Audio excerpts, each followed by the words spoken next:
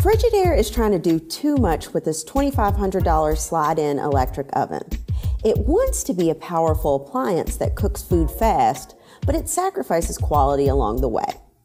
For example, it takes less than 13 minutes to broil 6 hamburger patties in the oven, which is super fast when you compare it to other electric ovens. But you have to deal with a lot of smoke before you get your burgers. The double burner on the cooktop is just as ambitious and disappointing. It took an average of 12.5 minutes to boil water, which is a completely respectable boil time. But you had to use both burners to get the full power, even if your pot, like the one we use for testing, is too small. This seems like a waste of energy unless you have some sizable cookware. Not everything is bad about this Frigidaire oven though. It bakes evenly and cooks a mean chicken.